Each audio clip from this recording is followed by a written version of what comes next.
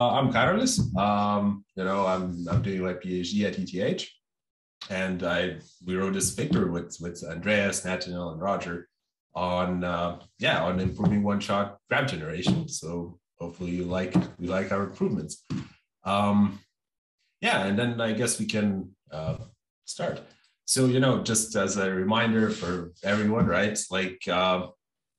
What makes the graph generation special, right? So as you all know, right, graphs are these discrete structures that we usually represent as matrices, but they're not really matrices, right? Because we can permute them and technically have the same graph. But if we do this permutation, then it's very non-trivial even to tell that these two graphs are actually the same graph. And furthermore, the number of nodes in the graphs can vary, which means that we cannot just generate them as matrices, right? We need to do something smarter. So of course there are many traditional generation approaches, but we're machine learning people, so let's look at how machine learning approaches work. So yeah, as you Hannes asked about these autoregressive models, so the two main approaches are either these autoregressive or one-shot approaches, right? And in autoregressive models, we kind of cheat a bit in the sense that we impose some kind of arbitrary ordering on the nodes, and then we generate the graph one node at a time, right? So we kind of take a new node and try to add it back into the graph by checking which edges kind of make sense. And they're very easy to train, right? Of course, the generation is slow because the process is autoregressive, and what's a bit more of a problem is that they're a bit more prone to data memorization because we usually train them with maximum likelihood of edges added at every step. And also they're not necessarily that great at capturing global structure. Like for example, if you train them to generate grids and ask them to generate a different grid that was not seen during training, it will likely just do something that's a grid plus some unfinished columns, right? Which is no longer a rectangular graph, but it's locally kind of like a grid. In contrast to this, we have the one. Sure. Why do you say tend to memorize training data, or why are these autoregressive graph generation methods more prone to memorizing training data than one-shot approaches? Well, so one thing is we did actually observe them memorize the training data. Another thing is that why is that again you kind of usually do maximum likelihood training, right? As in you order the nodes in some order, and then just try to kind of do the same as the training set did, right, at every step, essentially, which can lead to some memorization. Of course, it doesn't necessarily do that. Okay, I don't. Maybe also to say that, to add to what Karolis was saying, is that they're very, very powerful. RNNs are usually amazing at expressing different things. And here there's also this thing that you depend on the ordering of the graph. So all these factors seem to come together to encourage a bit the memorization. But it doesn't mean that always they will memorize, right? It's just empirically we tend to observe it. It sometimes happens. All right. And this ordering is kind of, potentially kind of shoots you in the foot, right? Because with one given ordering, it might be kind of hard to generate a different graph in some sense. I guess we can move to the one-shot approaches, right? So in one-shot setup, it's kind of more of a free form where we just sample some noise and have some neural network architecture, and we just want it to give us a graph, right? And then the neural network architecture can be permutation variant and all the other nice things. And these models have done well historically, have mainly been used for generating small graphs, and especially molecules, right? Like graph3, MolGAN. There's also a very nice recent paper on denoising from University of Amsterdam and EPFL, and also iClear of this year on generating molecules in 3D space using denoising. So they work, very nice for these small molecular graphs, right? And they kind of don't depend on ordering, well, depending on how you actually construct the neural network and the training procedure, right?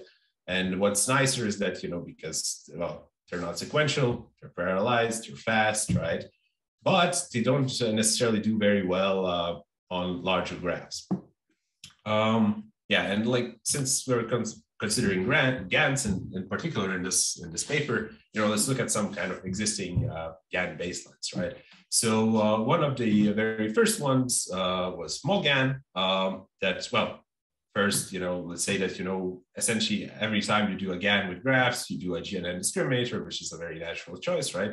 But then for the generator, you need to think of something smarter, right? So MolGAN essentially did the simplest thing you can do, right? You just sample a random vector, you feed it into an MLP, and then you ask the MLP to produce a full adjacency matrix. So you then symmetrize, discretize, and get a graph. Now, of course, this is not very nice because this doesn't account for permutation equivariance. It also, like, it's not straightforward to deal with different number of nodes. Like, of course, you can truncate the adjacency matrix, but that's a bit awkward, right? So yeah, so this, sure. Like the discretization of the predicted logits of the MLP, if you want to call it that, and wait, how do we even generate a different number of nodes? Yeah, so we can just do n max, right? Like, as in the MLP gives us like n max, and then we just randomly drop something. Plus, we can supply n as input, right? So yeah, it's not great, right? Getting uglier and uglier. Yes. Yeah, and then you also, like, you discretize, right? You symmetrize, and can you differentiate through all of that, or do you need some tricks? No, so sure, you can essentially just differentiate, right? So the symmetrization, well, you can truly ask the MLP to predict like the upper triangular, right, and just copy it over to the lower triangle, right, for symmetrization. And for discretization, you can either do Gumbel softmax, or you can do just straight through estimator, right? So, okay. Yeah. So it's certainly not great, right? But that's why people like, for example, GGGAN, which was Andreas's previous work on generation, he first looked at, okay, can we do the more sane approach in a way, right? And then just sample some random vectors and then treat them as a set, process them as a set using, like, say, attention, right? And some other set architecture. To then, move the points around in the space such that we can just apply a kernel function to recover the edges, right? If the points are close, they get an edge. So it turns out this naive approach doesn't really train very well because, for the set network, it's potentially very hard to map, well, to ensure that the set, that kind of the graph size or that the nodes are distinguishable when you kind of transform them into this graph embedding. Because, sometimes some points can be sampled very close together, sometimes they're very far away together, and you somehow still always want to, transform them in some equidistant representation. And you kind of need to ensure that, different points from here go into different thing here. So it's like a hard assignment problem to solve. So what he proposed to do there is to just learn a fixed support, right? So just a fixed set of points, again, capped to n max. And then, during sampling, you just add some random noise to each of these points, right? And then transform them into some graph, right? So essentially you have some learned template, right? And then you add some noise and then adjust the template to get a graph. So this worked quite well, right? But again, only for small graphs, right? And it didn't even really train for graphs which, like 50 or more nodes, which is like bigger graphs, but they're not huge. And so the natural question is why, right? So one thing or one problem with one-shot generation is that, you need to adjust all the points at the same time, right? So you kind of need to make some global structure work and some local structure work, which is moving like a bunch of points at the same time. And if you move one point, you might need to move all other points, right? So it's kind of a problem, right? Which autoregressive methods work around by just adding one node at a time, right? Because then you can already have your best effort graph built, and then just need to kind of greedily add one node best you can, essentially, right? But for autoregressive, for one-shot models, that's not that easy, right? And for example, if we consider the tree graph, right? If the task is to just generate trees, Autoregressive models do, of course, very well in these, right? But for a one-shot model, you know, if we want to kind of check if this edge should be added or should not be added, right? Like this model kind of needs, or like each of these nodes essentially need to gather information from all the other nodes in the graph to kind of note that there's definitely no cycle, which will need very many layers and very many steps, which again kind of makes this problematic to train. So, you know, our idea here was that, you know, maybe we can just kind of deal with the big level structure separately, right? And like ensuring that somehow there are cycles or there's some number of clusters in the graph, and then just fill in the given template, right? So for this, we can look at spectral graph theory, right? And here we visualize the embeddings of the normalized Laplacian eigenvectors, or like first two normalized Laplacian eigenvectors for, you know, some given graphs. And as you can see, right, they correspond to like some sort of a clustering, or usually provide some smooth kind of distribution of points, right? So yeah, so the idea is, you know, maybe you can just pick a graph generator and condition it on these first few eigenvectors, right? And generate, you know, new graphs that are, and, you know, now the generator only needs to account for local interactions, right? Because the global interactions are kind of given by the spectral embedding.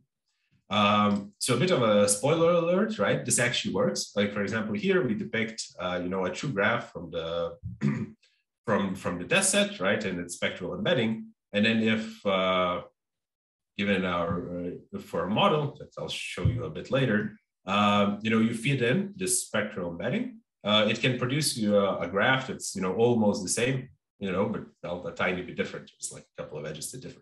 And here, you know, we also plot the graph using the spectral embedding of the nodes, so you can actually see that, you know, most nodes in this graph retain their positions, or their conditional positions. And also we extend the architecture with eigenvector generation, which, yeah, and then, you know, we can generate fake eigenvectors that are somehow similar, right? And build a graph out of them, which again is kind of similar. Of course, with eigenvector generation, the thing is that, you know, we like these eigenvectors actually come from a graph, right? So we know that, you know, we can build a graph from these, right? And even if these somehow look statistically similar, right, we cannot necessarily guarantee that there is a graph that can be built from them. So there's a bit of more of a projection error that we expect essentially building a graph. Hannes, do you have a question? Yeah, does it make any sense if I say that your graph then only is good at capturing spectral properties of the distribution of our graphs? Mm-hmm. Or does the only there make no sense at all, because the spectral property or the spectrum of a graph captures the everything that we could want to capture about the graph, if we're not only talking about the eigenvalues but also the, like, if you're talking about the eigenvalues and eigenvectors together? Yes, so kind of, you know, what we do here is essentially we only consider the first few eigenvectors, right? So of course you have all of them, you can create the graph, right? That's clear. You know, for some kind of, you know, when using very few eigenvectors, as you see here, right? Like, you know, when you kind of enforce usage of literally the same eigenvectors in some graph classes, you know, this results in not super different graphs, right? Given the same eigenvector set, or first couple of eigenvectors. But that is also because, you know, the generator learns to be restricted to a given graph classes. And, you know, the discriminator includes, you know, a GNN, right? That does the general GNN thing essentially, right? And checks that kind of, you know, the degree distributions and whatever are kind of similar.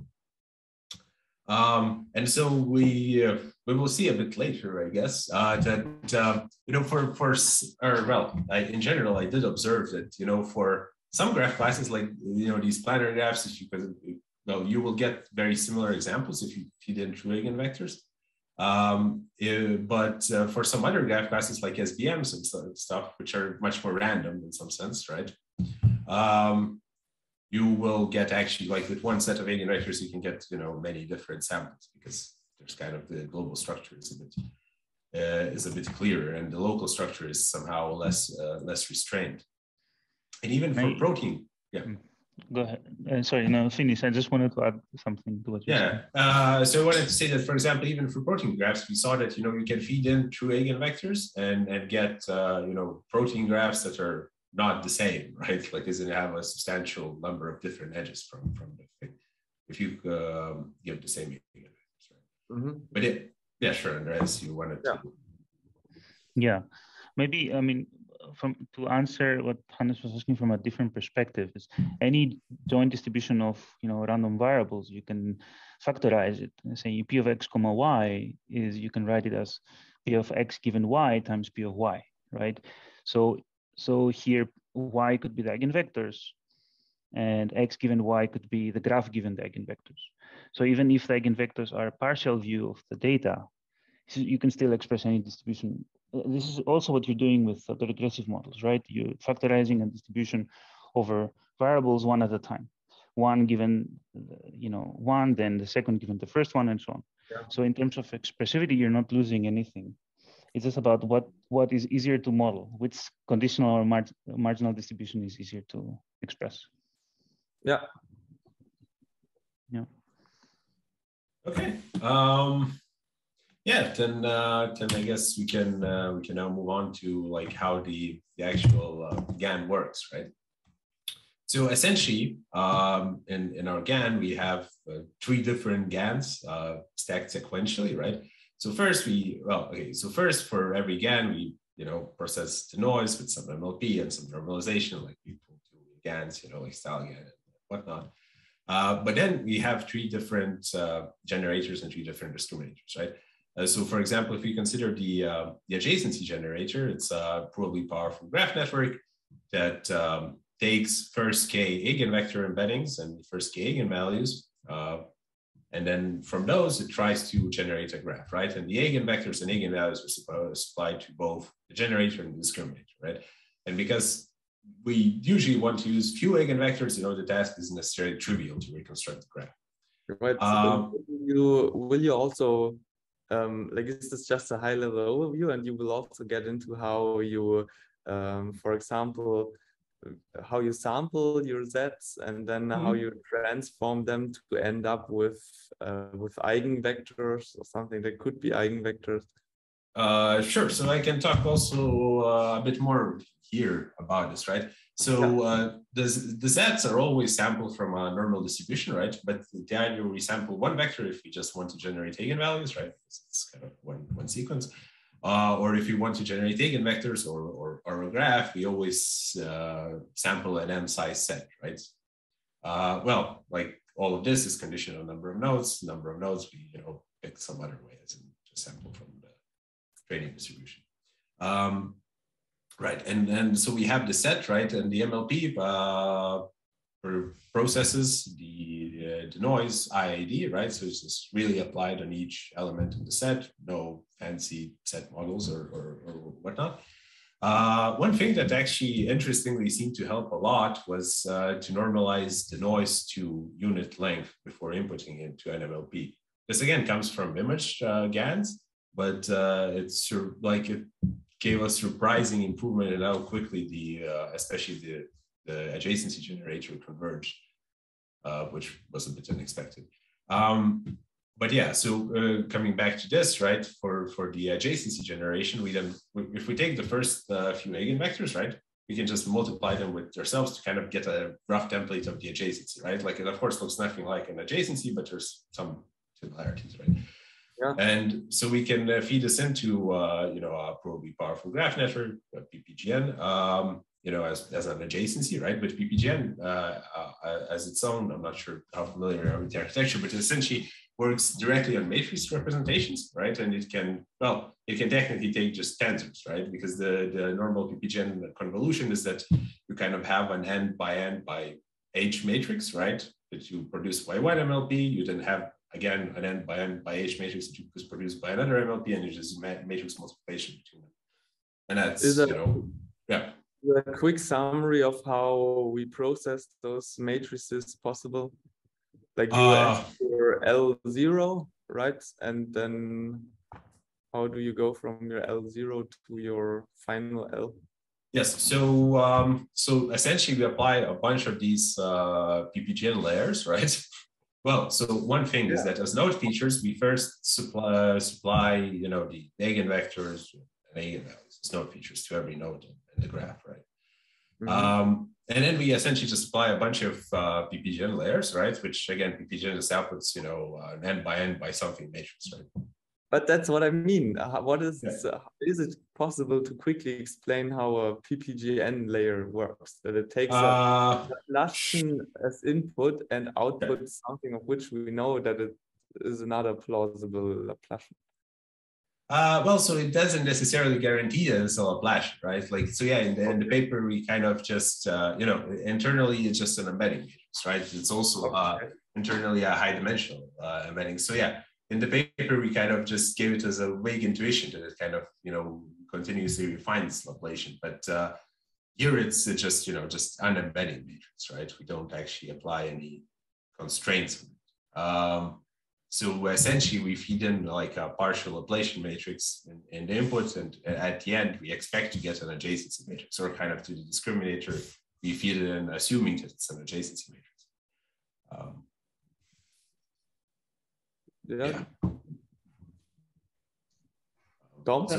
So there's a question in the chat about whether you constrain the generated eigenvectors to be orthogonal or no. Yeah, like I'll cover the eigenvector generation, I guess, in the next slides. But yes, like we generate the eigenvectors so that they are eigenvectors, essentially, or that, you know, like the first eigenvectors are on a Stiefel manifold, so you know they're orthogonal.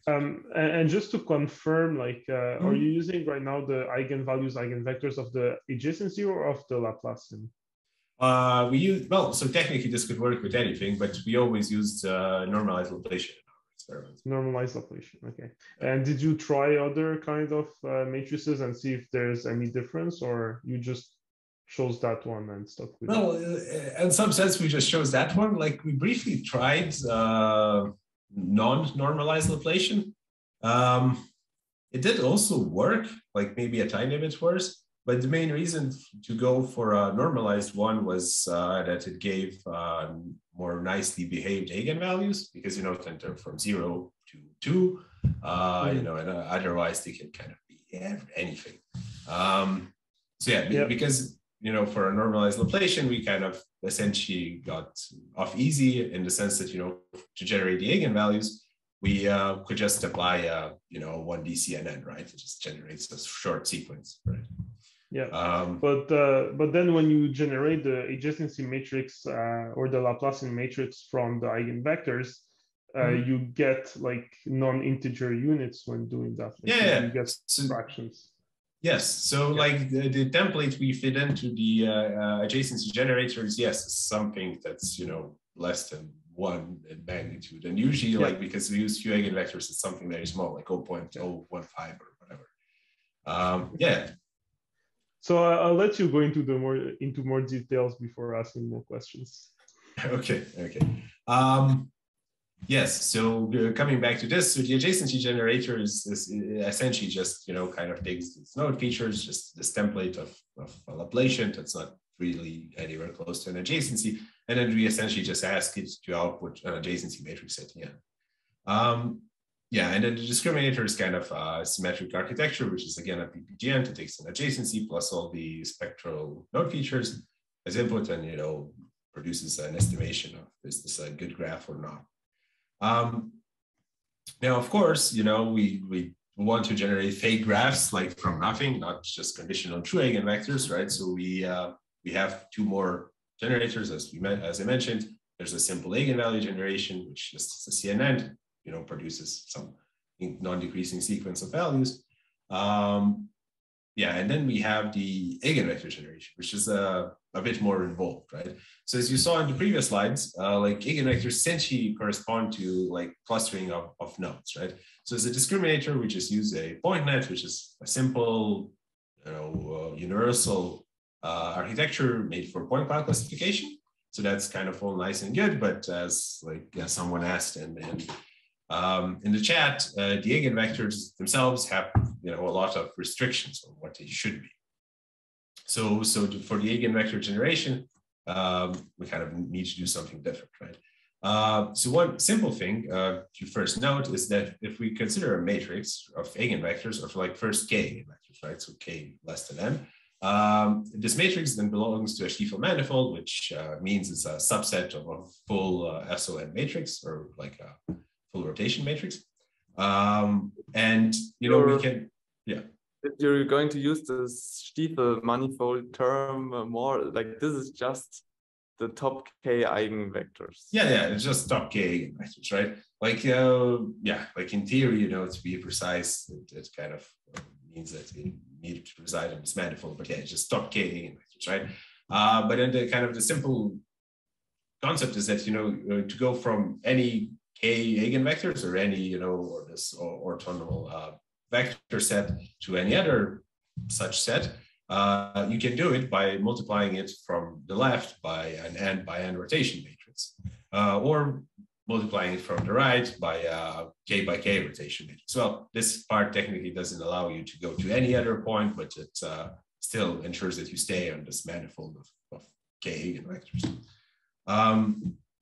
Yeah, and you know, so the idea behind the eigenvector generation is that we can kind of first take some eigenvectors, right? Or like some orthogonal set of k vectors, right? And we can kind of iteratively refine them by constructing these rotation matrices. So, you know, the architecture we propose for this is kind of as follows, right? So first, we use the eigenvalues. Well, first we have like a bank of learned Stiefel manifolds. So we have like 10 sets of parameters, right? Each of which produce like 10 eigenvector sets, or kind of is in like rotation matrices from which we take first k eigenvectors. And you know, using them, yeah. These, how do you come up with these skew symmetric matrices, I suppose? Yes. So you know, we essentially just take the skew symmetric matrix that has this upper diagonal number of parameters, right? Well, a bit fewer for first k columns. So we essentially just, you know, treat them as learnable parameters, right? So we have a set of 10 of these kind of skew symmetric matrices, essentially, right? That we can update through gradient descent. And then we, you know, just use an MLP and Gumbel softmax, like, you know, in BQ GAN, BQ BAEs and stuff, right? To just select one of these banks or one of these samples from the bank to use, right? Like having this larger bank of like 10 eigenvectors or so, it had helped, but it wasn't necessarily crucial. So you can just assume that we have one learned, like fixed rotation matrix in the very beginning, right? Because like with that, you still got like 90% of the performance. So you have this one like learned rotation matrix for which you take the first k columns, right? And then you pass it to another point net, right? So this is just a set model, right? It takes this input n times, yeah. So what do the eigenvalues do here with our, they're just involved in the choice of yes. Okay. Good. Yeah, so you somehow try to guess which is the closest set of eigenvectors for given eigenvalues. Yeah, okay, so coming back to this, right? So, you know, then now you want to construct these refinement matrices, right? Like rotation matrices from the left and from the right. So how we can do this, right, is we just take a set model, right? In this case, a point at ST, but you know, just general set model that takes, you know, some set with 10 points. In this case, you know, it's the node dimension in the eigenvectors, right? That we process, we get another n times h matrix, right? Then we do an inner product of this n times n to another n times n times h times transpose of the same matrix, right? To get like a n times n matrix, which we can turn into a skew symmetric matrix, like this, and do a projection. And then from the skew symmetric matrix, we can build a rotation matrix by just doing a matrix exponential, right? And then we have our left rotation. You know, similar, you know, and then we multiply the eigenvectors by this left rotation, and then we use this partially refined eigenvectors to construct another matrix kind of so we can rotate from the right. Here the construction is almost the same. We again have a point net model that processes the set, but then we because it's not an n-dimensional output that we want in this, but kind of a k by k rotation matrix. We use some pooling and MLP to just spit out the parameters for a skew symmetric matrix that will result in a k by k rotation matrix. And then we take this k by k skew symmetric matrix, exponentiate, get a rotation matrix. So this is fair to summarize as we have our bank of Stiefel, where we have a skew symmetric matrix. Yes. Then we have a then we generate a rotation matrix, which we like an arbitrary rotation matrix, which we apply to our skew symmetric matrix, and then we end up with a skew symmetric matrix again.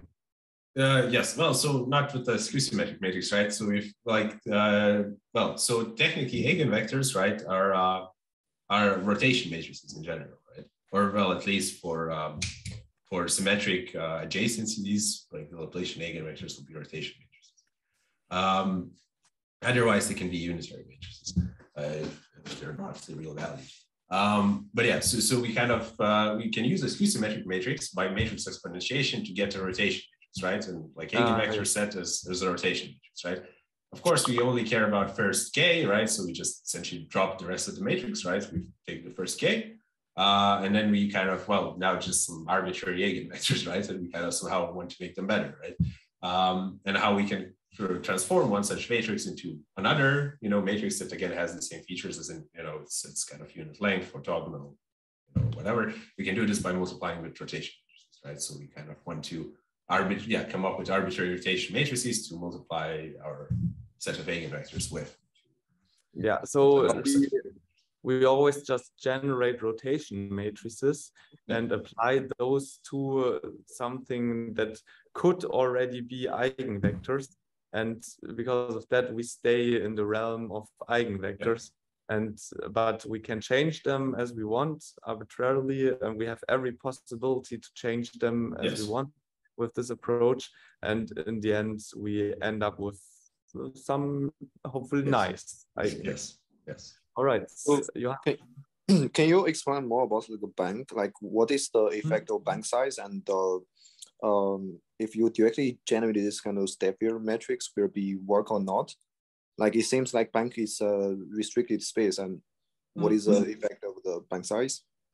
Well, so as I said, like we saw that even if you use a bank size of 1, this still works decently, right? Like, so the bank size helps a bit, but not terribly much. Like, we even observed that, during some times of the training, it depends on essentially the graph distribution.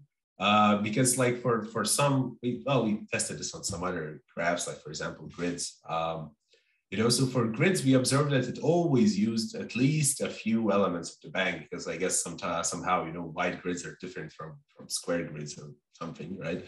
But for some other graph distributions, like even SVMs, I think it didn't necessarily matter that much how many samples in the bank you have. But essentially, because the model is allowed to, select them freely, it can just choose to not use some of them, right? Or it can just converge to different samples in the bank being essentially the same. Right? And we don't have a restricted space, right? Because if we just after the first rotation matrix, we already could get anything. Yes. With every possible eigenvectors. Yes, technically, yes. Yeah, but I want to know, if you set the bank size too large, is there any badness, or like there's no hurt? We didn't really, so we didn't try anything absurdly large, like 100 or 1,000. But yeah, we didn't see any benefit in decreasing it if we put it the other way. Nice, cool, thank you. Johannes, you have a question? Hey, thanks for your talk so far. I'm maybe a little confused. So as far as I know, the Stiefel manifold contains matrices, the columns of which are orthogonal. And we Yes. can move along the Stiefel manifold by right multiplying orthogonal matrices. Yes. And so I have two questions somehow in the context of this. Does it matter whether you learn rotation or orthogonal matrices? And maybe the second question is, how do you interpret the left multiplication by R? Like, did you try leaving this out? Might it be sufficient to only right multiply? I don't know. Also, as far as I know, actually the left multiplication is the thing that allows you to go anywhere. The right multiplication still keeps you on the Stiefel manifold, but I'm not sure it actually allows you to go anywhere because it's a bit limited on the amount of things it acts upon, right? Because it only acts on the k things at a time. Yeah, going back to this, like actually, yes, we did try to leave out the L, and like we tried leaving out either of them, right? And it actually, well, keeping both worked the best, right? But actually, keeping just the right multiplication was a tiny bit better than just keeping just the left multiplication. But that's likely because of how we construct the left multiplication, because this inner product of x transpose is a bit, in some sense, I think it could mess with the gradient for a little bit.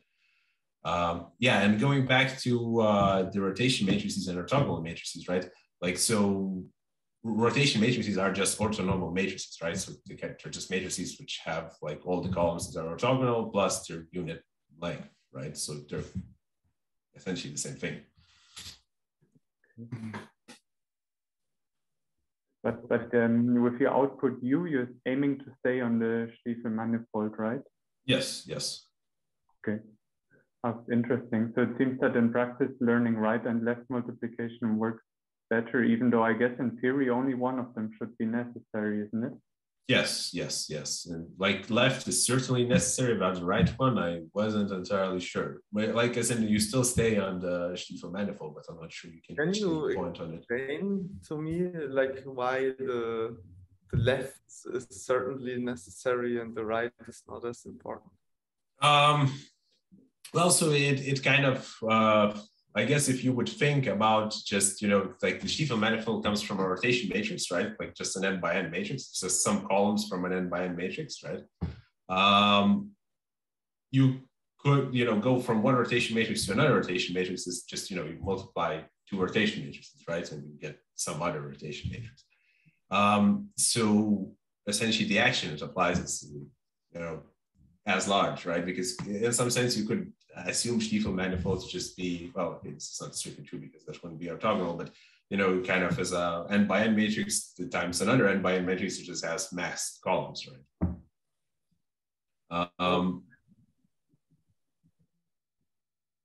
Yeah, okay. I'm good. It's complicated. I think also the Stiefel manifold you can also distinguish between matrices with determinant 1 and -1, and they're like two disconnected components on the manifold, but it suffices to stay in one of the components. That's one thing. The other thing, like I don't have like exact numbers in my head, but I think you can use a degree of freedom, number of degrees of freedom argument to talk about like how many degrees of freedom you would want to express any point, any u. And I think you can do that by saying, okay, the first, it's just basically a unit vector in n dimensions. The second one, you need a vector that's orthogonal to that. So, and then you keep going. And I think what will come out is that the number of degrees of freedom that you need is more like than the right. K. Yeah. Yeah. So it depends somehow on n. Whereas on the k by k, it doesn't depend. And one last thing is also perhaps one of the reasons why it was this is a hypothesis, it's not tested or something, but there's this interesting property. So here, the eigenvector matrix, it over rows, it has to be permutation. We want it to be permutation equivariant. So basically, they're a set with n vectors in k dimensions. And perhaps it's a little bit more difficult to learn rotation matrix under this with this additional property. Whereas on the other side, the right multiplication, it's you can always order the eigenvalues in a, assuming no eigenvalue multiplicity, you can always order them in a unique way. So maybe learning them is also easier. Okay. John? Sorry. Hi, hi guys. Thanks for the cool talk. Yeah, I just had a question. Well, kind of two questions, but the first question: these right and left matrices, do these correspond to the factorization of the graph Laplacian? You know, basically using like similarity transformation. Are those matrices? Do they actually represent that factorization that that you would get if so? Effectively, you would have if you took the Laplacian matrix, you would have you know, a rotation matrix multiplied by a diagonal matrix of the eigenvalues multiplied by another orthogonal matrix. And so I guess my question is that what those right and left matrices mean? Are they part of that matrix factorization, or are they something else? Yes, I guess you could actually look at it this way, right? Especially, again, the left matrix. If you consider that you want to generate all n eigenvectors, right, then you can just kind of, well, represent this eigenvector matrix as one rotation matrix, right, as a stack of many rotation matrices. And that's essentially right, because if that's the case, it would potentially explain why one matters more than the other, because the right orthogonal matrix represents you're projecting into the eigenspace, you know, where everything's diagonal, right? So you're basically you know, those are the eigenvalues you're projecting back, you know, onto to diagonalize your matrix, and then the left matrix represents projecting back into real space. So I'm just not sure whether those in fact correspond to that matrix factorization or not, or if they're different. And that was the question, but it would potentially. Yeah. Yeah. So how the right multiplication would exactly be written into this factorization, I'm not 100% sure. But the left multiplication, yeah, you could just put it in there. Of course, with this right multiplication, it's harder because it's k by k, right? So then you need to only consider the partial multiplication. And then the other question I had, just I think on the follow up to the previous question. So it sounds like what you're doing to learn these eigenvectors is you're kind of sort of learning like the Lie algebra of SON. You know, you're basically enforcing this anti-symmetric generators of the group. But I was wondering, could you actually directly just learn the group? You know, because what is there a reason why you have to learn the generators and then exponentiate them to get the actual group, the Lie group, or could you directly enforce? So the group, the actual Lie group will just be orthogonal, right? Yeah. The generators will be anti-symmetric. So I was wondering why you chose this approach. So you could, I guess, technically just include like a loss term, right? Like, as in you have your point nets, right? That just or MLPs that give you some matrix, right? And you could just assume it to be an SON matrix, right? Or SOK matrix in this case, and just have a loss term that enforces it to be a rotation matrix, right? So that you could certainly do. But well, you know, there's, I guess, two things here. Well, like, especially with this projection, I'm not sure how well that would work. Like with just MLP producing the rotation matrix, sure, why not? But yeah, but the thing is that, you know, just doing it in the Lie space didn't necessarily cost as much, right? Because the matrix exponentiation is still somewhat fast in practice for these, you know, medium-sized matrices. And, you know, for MLPs and stuff, it's natural for them to produce the values in the tangent space, essentially, right, and not on the manifold. But yeah, but you could certainly do this with just a loss term, right? But this way we ensure that, you know, it's definitely on the manifold, because if you do it with a loss term, you know, it could be. Okay. And then one last question I'll just ask is maybe could leave it to the end, but I'm just curious with this spectral approach, have you found that the GANs are able to generate like local structure as well as global structure, or is there any trade-offs that you've seen using a spectral approach where maybe you lose sort of local resolution compared to, you know, having a more global resolution? Yeah.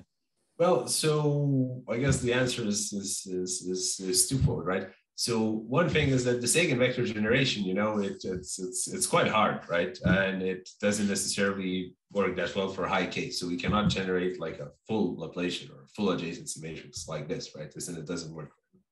But now, you know, if we generate the first K, we just leave the local structure to the GNN, right? Which then, you know, GNN's good at local things, right? So you can just fill it in. So as the overall architecture, it does well on the local structure, but that's mainly because we have a GNN after. Got it. Okay, yeah. Cool. Interesting. Thank you. Okay, I guess no more comments. Yeah, and so so another thing is that, you know, we do this like left and right multiplication a few times. In our case, we did it 3 times. Like as in, you know, again, doing it a bit more times kind of gives you a bit nicer eigenvector matrices. So you have three of those layers, or you 3 times the same? So they don't share weights. So it's like this orange thing. So essentially, you know, build left multiplication, then multiply, build right multiplication, multiply, happens 3 times with 3 different sets of parameters. Okay. So you know, this eigenvector generation is kind of the main. Just actually, like, if you're interested in how to work with this eigenvectors, like Derek Lim, I think, has a paper on, well, a bit of a different problem, right? But there they process, they kind of give eigenvectors as input for node features on the normal GNN task, right? And they develop a universal eigenvector processing network to kind of get better learned node embeddings, right? To use in normal GNN. So they also have a bit more theory, like universality, and in some sense their architecture is a bit has some similarities to our generator. But so you know, this was a bit of a high level view of the architectures, and you know, 3 generators, right? Like just a GNN for conditional like graph generation or adjacency generation, just 1 DCNN for generation of eigenvalues, and this kind of involved generator for eigenvectors, right? That tends to always stay in this manifold. Did you ever see eigenvector generation in another context? No. We looked for it, but didn't find anything. Yeah. It seems like something that might have multiple applications somewhere else. But yeah, if anyone needs it, now you have a way to generate eigenvectors. Yeah. To give historical context, that was our original motivation. You know, okay, the eigenvectors are interested. Let's see if we can generate them. But then we became ambitious. When we did that, it was like, okay, so what? So okay, perhaps we can use them for graphs. And but so you know, like, well, this was high level of the architecture. But there's still like a bunch of essentially engineering tricks that help to make it work, right?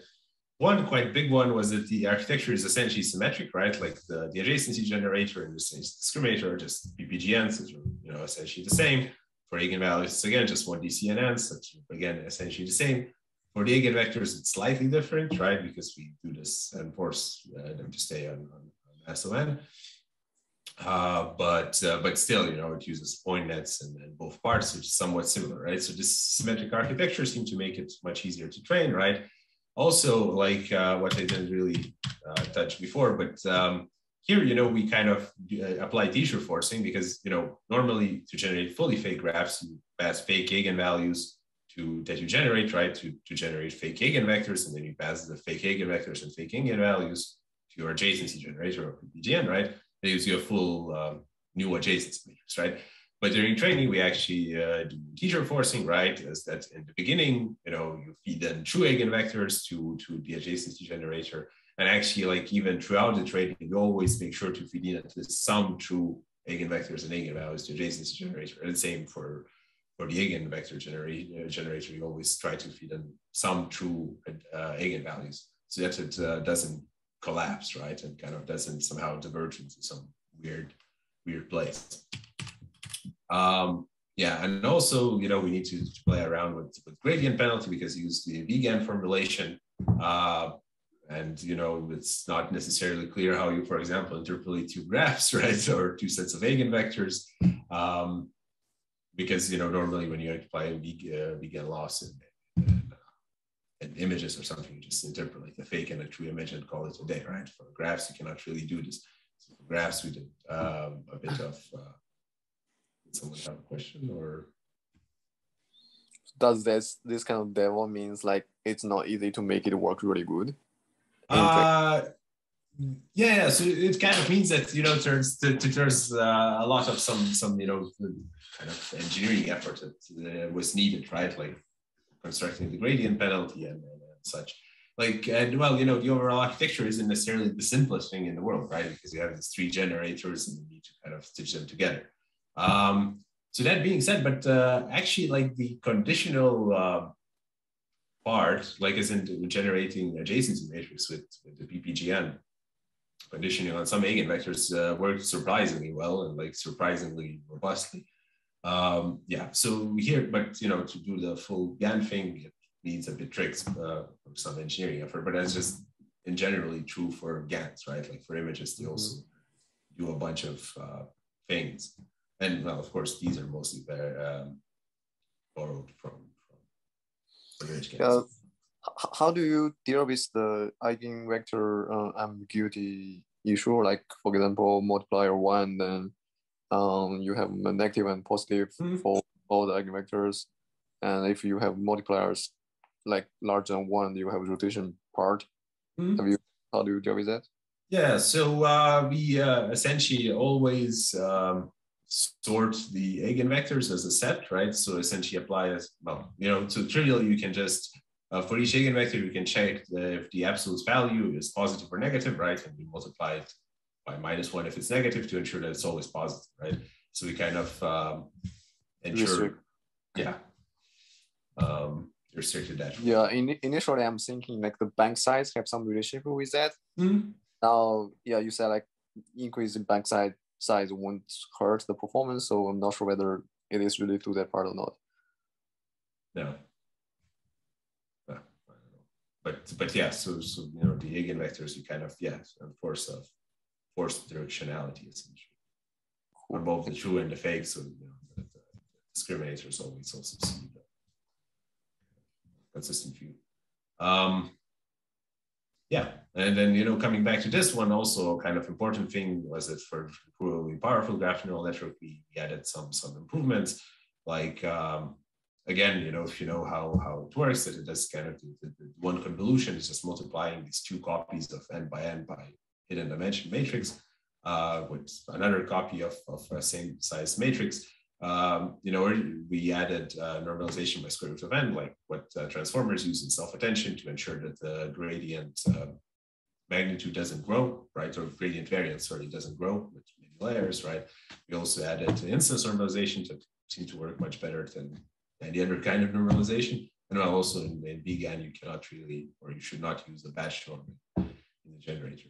So there were, some architectural considerations needed to make this work as well as it did. And now we can, I guess, get into some numbers finally. So here we have planar graphs, which just are Delaunay triangulation graphs of random sets of points, and stochastic block model graphs.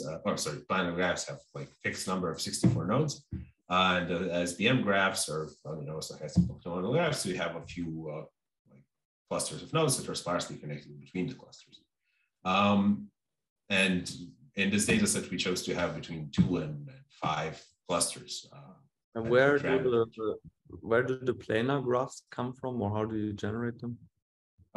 So we do like the linear triangulation. Oh, sorry. The linear triangulation of random sets of points, essentially. Is that some usual thing that's done? So that is an easy way to come up with a planar graph. As well, of course, the linear triangulation is used in places, but here we mostly did it so there's kind of easy to check if the graph is really good, as in this case it's planar, right? And then it's like a somewhat hard graph to model, right? Because it has a very particular structure. So the planar graphs, there's just 64 nodes. Just random planar, like the linear triangulation graphs, and stochastic block model kind of has between 2 and 5 components at random, and between 20 and 40 nodes, if I remember correctly, at each component also at random, right? So you kind of have a high variety of graphs that are in the data set. And here, like as people traditionally do, we do MMD measures, right, of like degrees, like of various graph statistics, like degree, histograms, clustering coefficients, orbit counts, eigenvalues, or response to or eigenvector response to set bank of filters, isn't the favorite MMD, right? So this is more or less the usual setup. But what we do these are just essentially some random numbers, right? It's very hard to interpret, right? Or what is good or what is bad. So to get around this, we actually compute the same MMD ratios between the training set and the test set. So we essentially have some baseline of graph similarity, right? That we can expect, because naturally it will be weird if we do much better than training set, right? In comparison to the test set. So we compute these MMD values, versus the training set versus the test set, and then we provide a mean ratio, right? So it's for each MMD, we divide it by the training set MMD and take the mean over all the different MMDs. So this essentially represents like statistical similarity. This ratio represents statistical similarity of graphs, and we ideally want it to be 1, right? To be as good as the training set compared to the test set in this various graph statistics. And in some cases we get close to that. Actually, Excel's included one extra line. Oh, this wasn't finished. That's a whoopsie on me, but ignore that. Yes, and so sure, you had a question? Oh yeah, thank you. Also, usually like GAN suffer from this kind of mode collapse, right? I'm not sure in your case, do you notice this kind of stuff or not? Yes, not really, but why we didn't was that teacher forcing, right? Because like without it, it could certainly collapse, right? But because we always kind of throughout the training feed in at least some true eigenvectors and some true eigenvalues, it's kind of forced to at least generalize to those, right? As in to kind of still recreate the similar graphs from these ground truth eigenvectors and eigenvalues. So then, essentially, as long as you generate, as long as your eigenvalue generator doesn't collapse, you can still generate new graphs, right?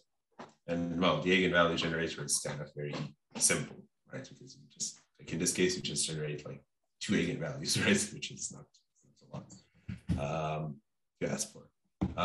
So it actually is quite robust to collapse.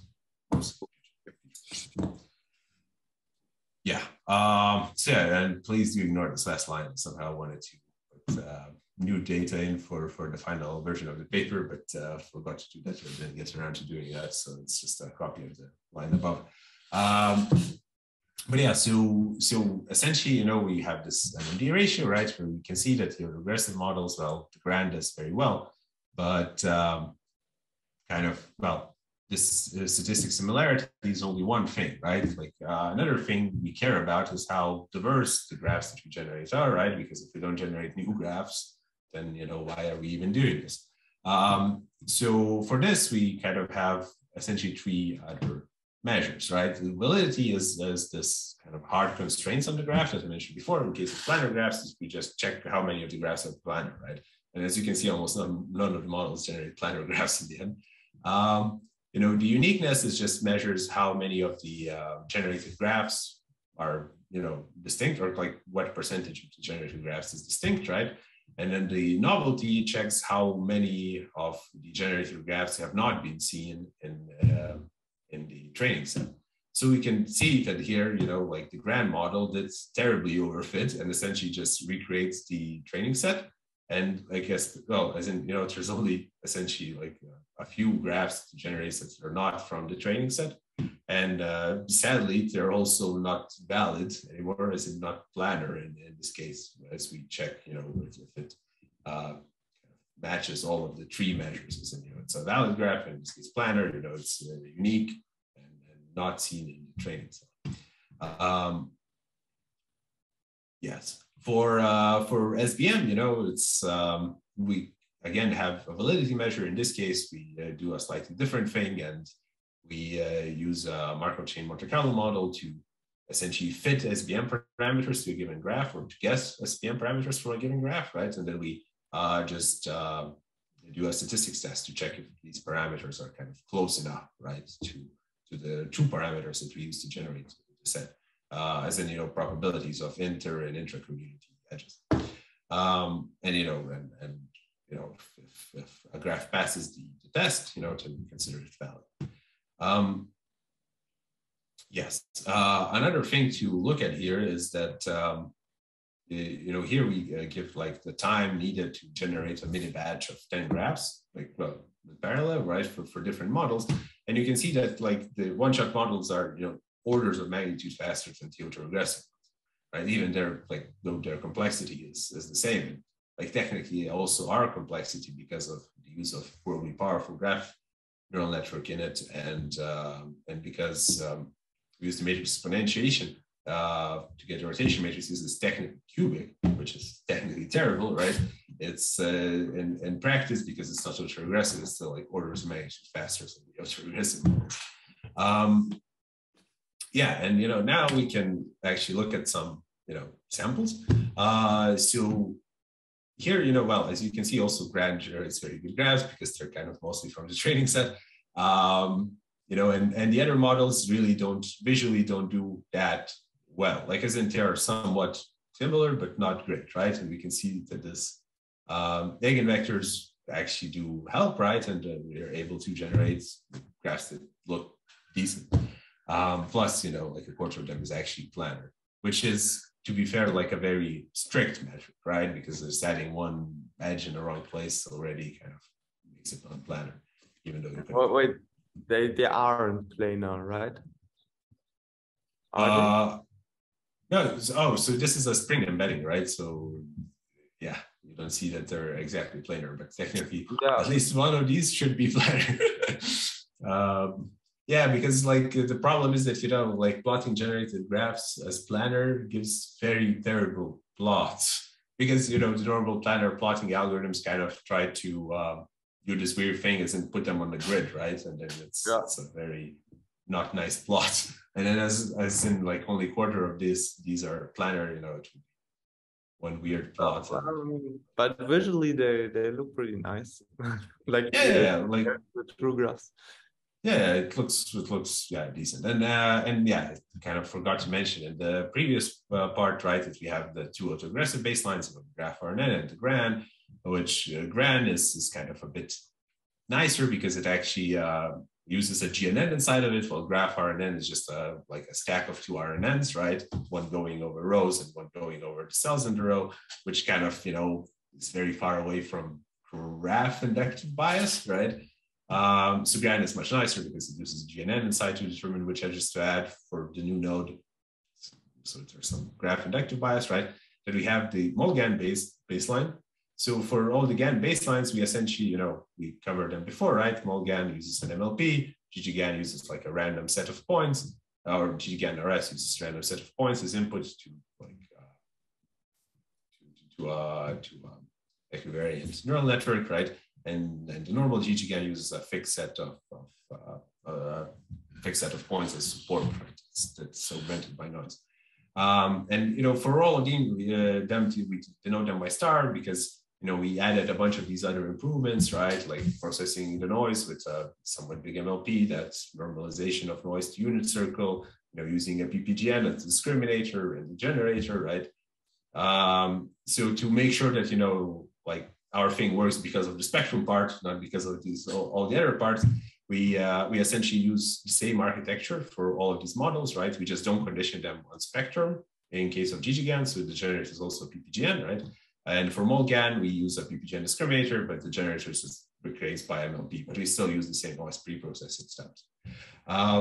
So they're kind of comparable, right? Yes, and then if we kind of look at the SVM graphs, right, that are kind of quite varied in the structures, and you can see in the data set there's a good variety of like different cluster, kind of different number of clusters, and the node counts differ and whatnot, right? And we can see that actually like the autoregressive models struggle quite a bit.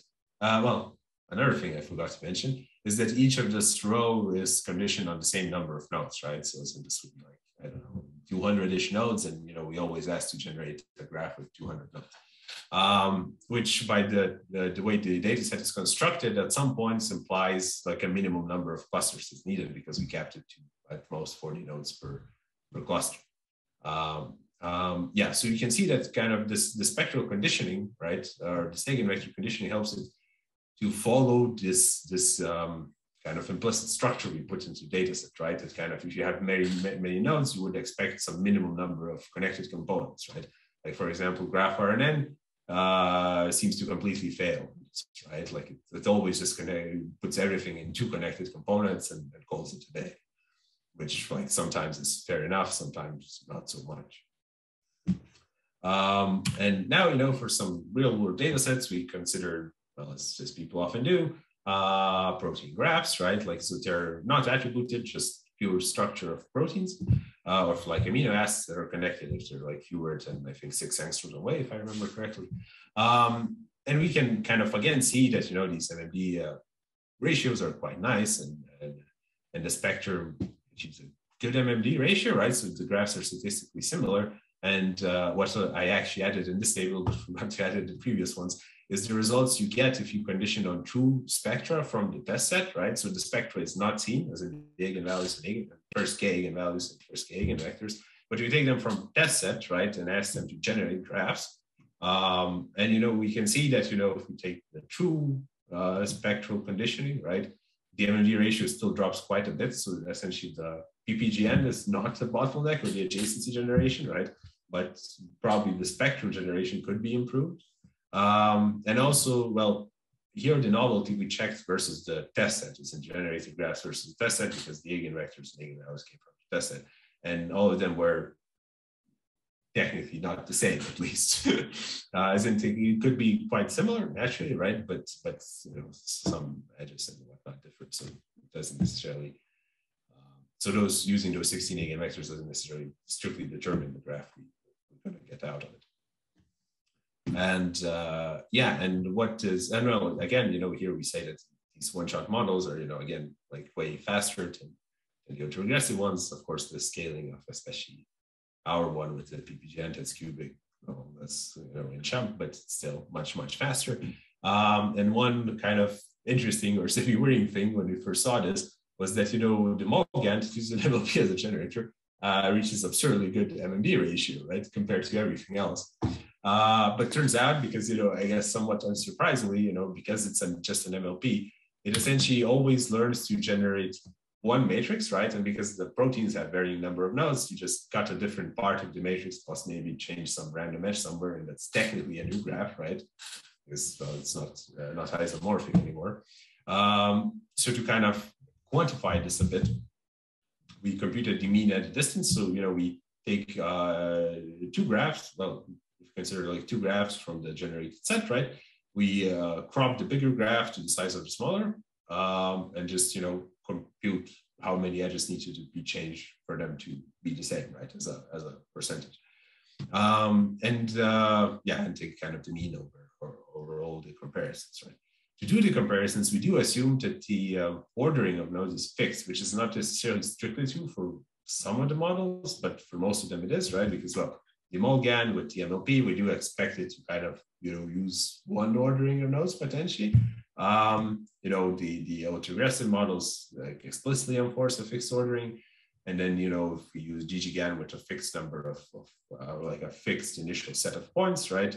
Then it's again, well, a fixed set. So, there's an ordering, like of course for GGGAN RS, and it's a random set, so that doesn't really hold.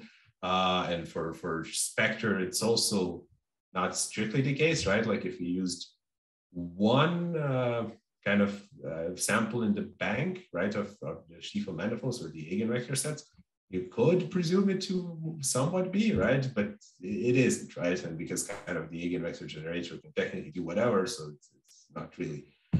So this is more like, Karolis. An upper bound. Yes.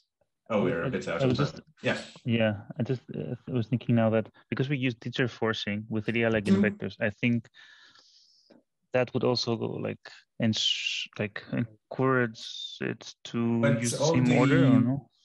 But all the discriminators are equivariant, right? So not really. I see. Yeah. So this is kind of more like an estimate of the edit distance, right? But it guarantees that the edit distance is at least this, right? Like if you kind of consider random permutations, and it has data sets as ordered, as proteins are according to amino acid sequence. And you can see that we should expect the lower bound essentially of the mean edit distance to be like high-ish, while the Mulgan kind of, as we said, kind of completely collapses. And some of the autoregressive models, interestingly, while visually the graphs are still kind of distinct, this mean edit distance measure is a bit lower somehow. Yes, and all of these graphs were non-attributed, like technically. Oh yeah, sorry. First, I'll have to show you some proteins. So yeah, kind of, you can see that they look somewhat similar. But the important thing to know is that actually, none of these models, you could do a really good job. You could kind of guess this from the MMD measures, because there were 6 at best, right, or 16, or the MMD ratios were kind of high. And in general, as a rule of thumb, we from the experiments we did, we saw that you do want the MMD ratio to be around 3 or less to really see that the graphs are visually very similar. Then then kind of those strict measures that we had on planar graphs and SBMs are observed. So for proteins, actually, what we had to do that we didn't have to do for any of the other graphs, we actually needed to only display the largest connecting components, because all the models produce some random nodes that are just floating into space. And the MMD measures are not that good, right? Even though visually some of these look not terrible. So these protein generation is certainly not a solved problem. Yeah, and I was saying before, we kind of did all the previous models were just structure only, of course, because when we do the PPGN, right, we can it essentially outputs an n by n by something matrix. So we can just output, instead of n by 1 for adjacency, we can output a larger matrix, right? And read out the diagonal as node features, or read out the off diagonal as edge features, right? So we can generate technically edge features, right? And just everything is still just conditional on the eigenvectors and eigenvalues, right? Be genuine, the final thing. So we try test it and generate these QMN molecules. It kind of works. Of course, if you want to generate molecules for real, you probably want to use some actually model that meant for molecules, which is more as a test and a comparison to other small one-shot models, right? It cannot work with these, SBM or protein graphs that have hundreds of nodes in them. And what we see is that the spectrum with the spectral conditioning actually does much better at generating value unique and novel graphs than the other models. Well, except the random set model, which is very random. Because the other models we did observe that they do collapse kind of very quickly. Potentially because the PPGN might be a bit of a too powerful model compared to the ones that are usually used for molecule generation. But yeah, so this, teacher forcing and spectral conditioning does help a bit to kind of avoid this smart collapse. So discussed a lot, right? And the molecules it generates, well, they're molecules, but they're not super diverse. As in, you would expect much more ring structures, if you would look at the data set, which doesn't have much. And, while they're technically valid, as in, the bond counts or the electron counts add up, they're not necessarily stable and stuff because those basic validity measures used do not really account for it. So yeah, and I guess, finally, again, to kind of reiterate the limitations of this, is that the architecture is quite complex, right? And how this eigenvector generation should work, it's like we propose an approach, right? But it's not clear if it's the best approach. And if, for example, we consider the MMD ratios just on generated eigenvalues, right? Like as in we take the first k eigenvalues and directly treat them as a histogram and compute MMDs, we can see that they're actually quite large, and, even larger than the graph MMDs were. So somehow the model progressively learns to somehow correct the mistakes while, projecting to kind of to the graph manifold. And also, if we consider the wavelet MMD, which kind of, applies a bank of filters on the first k eigenvectors, we can also see that, if we use true eigenvalues, like it's already quite high. If we use fake eigenvalues, the MMDs grow again even bigger, right? As a ratio between, again, the training and the test set. So there's certainly work to do, on how to make the eigenvector generation better. And, another thing is that, since we do dense matrices and also, so we can mainly, because we do dense matrices, like we can generate large graphs, but not amazingly huge graphs with these one-shot models. And potentially, there's room to improve that, especially, if you consider some spectral conditioning, right? Because you could use the spectrum to essentially pre-partition the graph, right? Because if you see that, the spectral embeddings are very far away from those, you potentially won't have an edge between them. So you can just not consider these edges, right? In your adjacency generation. So potentially you could improve scale of this. And with that, we come to an end, right? And the most important message here is that the Prescient design, where Andreas is working, is hiring. So if you're interested in doing some machine learning on protein design, reach out to Andreas. Okay, thank you very much for that nice presentation and going through the results as well. And yeah, I think Genentech also does exciting stuff, so I can support that message. Okay. Cool. But then, so do you think this has actually some promise for molecule generation or some promise for protein generation? So potentially, right? So like, well, for proteins, I could imagine you use this, like you could use first few eigenvectors also as a template, right? To kind of generate somehow a similar but different protein, right? In general, like I think, this idea of conditioning on some larger scale structure first and then like doing the smaller scale later is a very good idea, right? But maybe for proteins and things like that, there is a more informed, more kind of an approach that's more based on actual, biophysics knowledge. Because especially for molecules, people do this a bit, right? Like they kind of generate larger substructures and then they see how they stitch them up. Yeah, but yeah, well, my point of view is that there's advantage to use models that are specific for molecules, for example, stitching them up such that you always have the pathway to know how to generate a molecule. But it also restricts a bit the creativity of what the model can do what the model can generate. But anyways, in my opinion, the biggest challenge in molecular generation is not generating molecules. I mean, you can give like the kind of Lego boxes of atoms and bonds to a kid, and he can build tons of valid and unique molecules without any problem.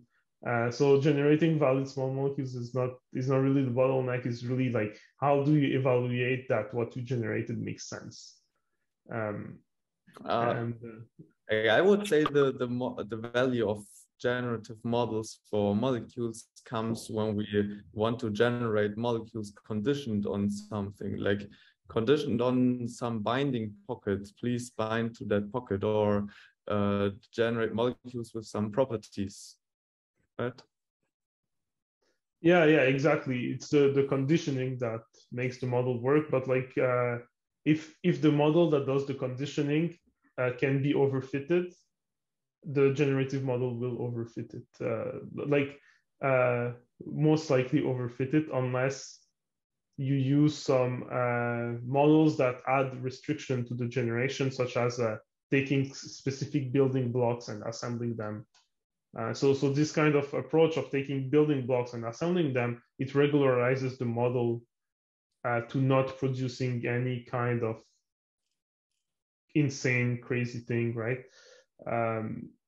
So in some sense, like if you don't have a good discriminator, if you don't have a good model to do the conditioning, the generative model is not the bottleneck.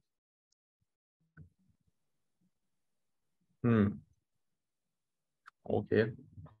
Good, but what do you think about like generating molecules, or if we are conditioned on something else in our 3D space, like some other molecule, and we want to generate a second molecule that interacts with the first in some way, then right, a one-shot approach seems difficult to me, or there it seems better to have some autoregressive model that can sort of, because in the beginning you first have to come up with a number of atoms, right? And how would you know what the right number of atoms is before you assigned put them into their places and assigned edges between them? So, right. Yeah. Yes, like in general, like one-shot models do have a problem with number of nodes, right? Because you somehow, well, like I guess you always just then generate with, like you either condition a number of nodes or you just generate with n max and then somehow hope the model doesn't connect some of them, right? It's essentially the best you could hope for. Of course, for molecules in particular, you can probably try all number of nodes, like because there's like, at least if you consider small molecules, right? Like there's going to be like 40 tries or something. Yeah. Fair. Yeah, but it's like but with autoregressive approaches, it's also not necessarily trivial to decide when to stop, right? Like. Because you could say that, okay, when first time it doesn't get attached, you just terminate, but at least for these general graphs, sometimes they do also randomly add, like autoregressive models do randomly add some node that just is floating off into space. So I don't know. Yeah, no, I agree there. Like if you do autoregressive, you have also lots of problem about remembering what you did previously. When do you stop? Like so, and I think it also makes it a lot easier to overfit some local structures. Like if you find that some kind of structure is responsible for the activity, well, the autoregressive model, it makes it easier to just reproduce that structure over and over and over again, because it's good at producing small structures, but it's not good at producing global structure. And this is why I really like this work about one-shot graph generators using the spectrum. And it's actually something like I had thought about, like it's all these methods, they generate the graphs without ever looking at the spectrum, without ever looking at the global property of the graph. Like one of the challenge when thinking about that is like, yeah, but like how do you go from eigenvalues to a graph that makes sense? Generating eigenvectors, like most people would just like laugh at the idea that it's going to be unfeasible. It's going to be super hard to do that. Yeah, I'm actually really impressed by the kind of work that you've been able to put through, how you've been able to build an eigenvector generator, which is, I guess, like it probably was hard to like get every step right on the way. So like I congratulate you a lot on that part. Thank you. I have to say that Karolis did a great job. Really, I mean, it took us a while to hone into the right architecture, and we had many ideas. But Karolis did an amazing job, right? So yeah, but I also really like this idea of just generating rotation matrices and applying them to some original matrix. And yeah, do you have any other ideas where some eigenvector generation might be useful? That's a good question. I mean, maybe we have a lot of people here. Maybe somebody knows of a problem. Not so sure if we still have that many people here. Okay. Talking about this eigenvector generation, like how does your model deal with the co-spectral graphs that have same eigenvalues but different eigenvectors? Do you have an idea? Yeah, so it kind of doesn't, right? Or like we didn't explicitly do anything, right? For it to do this, we of course feed in noise, right, to the eigenvector generator, right? So it kind of has a chance of like kind of trying to generate something different for the same eigenvalues. But we didn't do anything explicit for that. And another thing is that I guess, you know, in practice, there's not that many graphs that are co-spectral, right? Like, yes, there are, right? But they're very kind of particular graphs usually. Yeah. It's mostly a problem if you're in a discrete domain. Like, so if you have like a 0-1 entries on the adjacency matrix, if you know they're regular graphs, then you're gonna have a lot of multiplicities and so on. But I mean, if you just add a little bit of noise, it will break all these symmetries up with very high probability. So it doesn't seem to be such a big problem. Yeah, sure. But I mean, there are so many data modalities, right, where you can compute some sort of eigenvectors or spectrum from them. And yeah, I suppose that for generating these data modalities, this would work just as well, or is something you could try as well. Perhaps we couldn't come up, maybe, I don't know, point clouds or something, but we couldn't find a good example. Or at least a better example. Yeah, a better example than this. Another interesting question that we had that we were not able to answer was, okay, suppose that we give you a UK matrix. How do we know there is a valid, you know, it could be, you know, that the vectors are orthogonal to each other. Do we know whether it still is a valid matrix that builds a graph or not? It seems like a very hard problem to check. So I don't know if you know any fundamental math result that gives you the solution. We would be very interested. No, I don't. Yeah. So what do you mean by taking a Euclidean matrix and seeing if it's good to build a graph? If we focus, no, I mean, if you focus on all the eigenvector matrices that come from an actual graph, where, you know, a simple graph with no weights, that's, you know, they're much fewer than the Stifel manifold. So how do we know that eigenvector matrix we created is actually corresponding to a simple graph or not? We don't. Yeah. No, if you know only few eigenvectors, you know, we don't.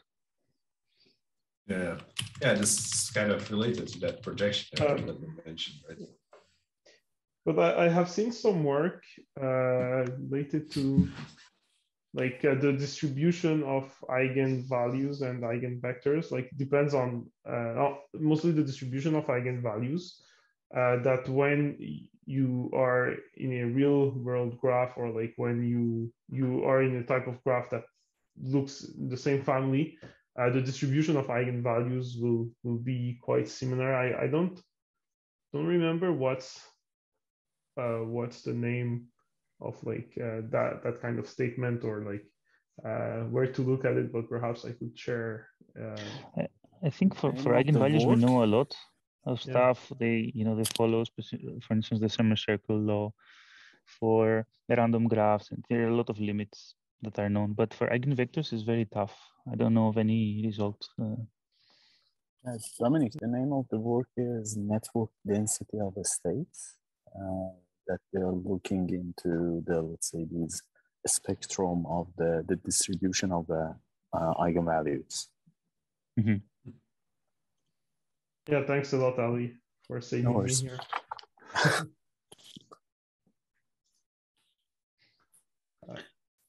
Okay. Very good.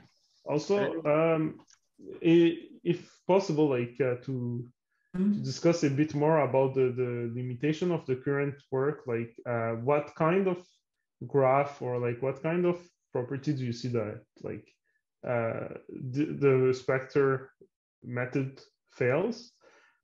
I see that like it seems to work really well on planar graphs, but then like when we go on community graph or protein graph, where the number of edges becomes more variable, like the quality of the graph decreases. Like, am I right to think that with the Spectre approach, we're able to get a very good global arrangement, but on the local arrangement, it's a bit harder, right? Well, so honestly, to an extent, it's even the opposite of that, right? Because like actually, I think the SBM was the graph that performed the best, right? Like as in the ratio, like MD ratio, for example, is almost 1, and if we do this kind of t-test of how close the actual probabilities, right, of the generated SBM graph look like, they're in many cases like very similar. But if you go to the images, for instance. Yeah, so it seems that, well, maybe it might be also just in my mind, but it seems that like the number of edges between the communities here versus here, for example, you have a lot more edges in between communities than what the original graph has. Yeah, so like in the very last graph, that's definitely true, right? And the row above, I would say that, I don't know, it's similar, right? But then the very topmost is even maybe sparser. But yeah, so I'm not sure. I don't think it's sparse. So like if you look even that part here, like it's so dense that there are actually nodes in between communities. Well, so yes, but this is partially just a spring of many. But yeah, it's true. So on communities, I'm not sure if it's like that bad, but in general, it does seem to produce graphs that are a bit over dense. And especially in proteins, you can see that, well, of course, the graph RNN also produces something that's way over dense, right? And the GRAN produces something that's kind of too sparse, and the Spectre, again, produces something that's a bit too dense. I mean, what would even be a good protein graph, right? Like if you generate something without coordinates. Yeah, like as a general structure, it's kind of a hard problem to generate. Well, kind of. I think I could show you many graphs, and you couldn't tell whether or not they come from, or like take one protein and show you many different arrangements of that protein graph, and you couldn't tell if they were from that protein or another one or no protein at all. See you, Andreas. Thank you so much. Thanks a lot, Andreas. Nice to see you. Thank you so much for it's very kind and a very nice discussion. Yeah. Bye. Thanks. Bye. Bye. Bye. Yeah. Yes, but that's also true for any bigger graph, right? Like as in even two SBMs, like if you consider two SBMs that are kind of all like as in you plot these two SBMs, it will probably be, plot 10 copies of these two things, right? And that's tell me which is A, which is B, right? You will hardly have better, guessing at like than, 50%, right? Like if no, I think like we can pretty safely say this is like this graph is coming from an SPM, right? Like where. Oh, so that sure, but like proteins also have some structure, right? Like as in you can see that it's some entangled path, which sure is not, it's like a very generic thing to say, but it does usually look like some string that somebody did some knot with, right? Yeah. Whether in the generated graphs, like you clearly see that this kind of bubble here, well, you have a smaller bubble here in the other graphs, but like, yeah, you don't have that kind of stuff. Yeah, it looks more like nice ropes, nice ropes tied together. Yeah.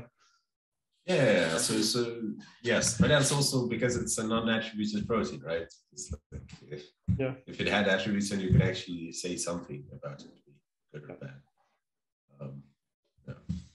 Yeah, so one thing I was thinking about, like maybe helping in this thing that like maybe the graphs might be too dense, or like the node degree might not be right.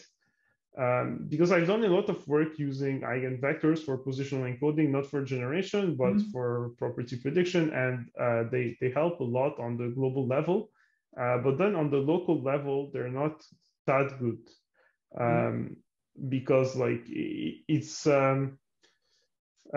especially the larger the graph, like the closer the eigenvector of two close nodes become. And one paper that I found very interesting by Vijay Dwivedi about using random walk, the diagonal of the random walk as a structural encoding. So you just take like the adjacency matrix A, you multiply it by D minus 1, and you power it to the K, and you take many different values of K. It can give you like an idea of the neighbor of that given node. Okay. And from that, if you also conditionally generate something like that, and then you can always retrieve also the adjacency matrix. There are techniques because the eigenvectors of D minus 1A are the same as the eigenvectors of D minus 1A. Sorry, like the eigenvectors, if you have the power K or you don't have the power K, remain the same. So you can always retrieve A from that part. But using this kind of encoding on the node level, like it helps a lot, like the node understanding its local structure, and might help like getting these threads into the protein into the protein graph, or even getting or like in the community graph, like having less nodes at the intersection and having like more because right now it seems to really work well on the global structure, but a bit less on the locality. So this is why like maybe also conditioning on this kind of generation will help a lot. Yes, potentially. So like like in general, this global versus local structure is it's also a bit of a hyperparameter, right? Of what K we use, right? Because like kind of the higher the K, the smoother essentially the structure presentation. But also the problem is that the higher the K, the harder it is to generate eigenvectors. So it's So like it's also possible that there is some better approach that is also still this, like kind of conditional global structure that you somehow generate, and then you kind of fill in the local structure. That's not necessarily directly based on eigenvectors, but something else, right? That's also maybe easier to generate than eigenvectors. But I don't know what that is, at least at the moment. Yeah, but generating the first K eigenvector, I think like it's a very good, it's a great achievement from your work, and I think it's going to be very relevant in terms of giving the right global structure. So with that, it does help, yes, a lot. Of course, it's still like you also asked on which graphs it works on it and which it doesn't. So for example, one thing that didn't work very well is grid graphs, somewhat counterintuitively, right? Because like their spectrum is super defined, like as in it's just two Bosman functions, right? That also kind of then end up defining the actual positions of the grid. But okay, like what does a data set of grid graphs look like? Like, is it just oh, so it's like, you know, you could just do like a 10 by 10 grid, 10 by 11 grid, 10 by 12 grid, you know, okay. up to like 20 times 20 grid or something. Right? Yeah. Yeah, so well, of course, with the grids, another problem is that the number of nodes varies wildly, right? Because just going from 15 times 15 grid to 15 times 16 grid, that's a big jump in the graph size. Yeah. So well, medium jump, but still, but so you know what was interesting is that, you know, if you give true spectra, like just two eigenvectors or whatever, right, it's fine. You can generate the same grid because there's, you know, only one grid for a given spectra. But generating the fake eigenvectors for a grid, for example, turn out to be very problematic because they are super, you know, kind of determined, right, or like very periodic because it's really just a cosine function. So yeah, so somehow the eigenvector generation in some cases lacks fidelity, right? Like, as in, if you really want to generate like literally a cosine function, it's a bit yeah. So yeah, so as far as limitations go, like modeling some very strict spectra is okay. More work. So I'm just convinced that this eigenvector generation is a cool thing. I'm convinced that you can use that for a lot of other data modalities as well. So okay, yeah, you can show us which. Yeah, so many other data modalities, right, where you can compute some spectrum, like yeah. Yes, but it's always, you know, a question, I guess, if it's better than what you can do without spectrum, right? Because like even for images, like technically, you know, like JPEG encoding is a bit, you know, like spectral decomposition, right? But you can just generate images quite well as it is, right? So I mean, yeah, okay, good. Let's maybe call it a day here. Yeah, sure. Unless other points come up, and otherwise, thanks, Johannes, for the nice questions. I would also thank the other people if they were still here. But yeah, thank you all for all the questions. It was very nice. Okay, in the beginning, I thought this eigenvector generation problem was something that others tackled before, and then they implemented into this graph generation idea. But apparently, this eigenvector generation is a whole new thing. So maybe go ahead and use it in your own data generation tasks. And I'm pretty sure that a lot of impressive research can come out of that idea. And if you want to join the future reading group sessions yourself, all the information is in the description.